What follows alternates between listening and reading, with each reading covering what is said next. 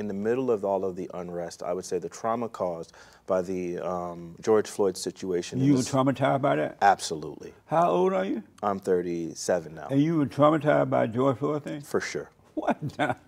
Do you not?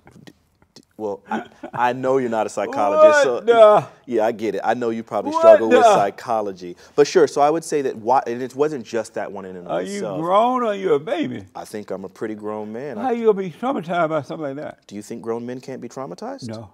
Oh, they can if they're in a fallen state, but... Oh, you have to be in a fallen state. But go ahead, explain why. Basically, so what it was is I live in a pretty rich neighborhood, and ultimately I recognized that, like, I saw the circumstances around not just... I don't know how you got that from what I said. You've been traumatized.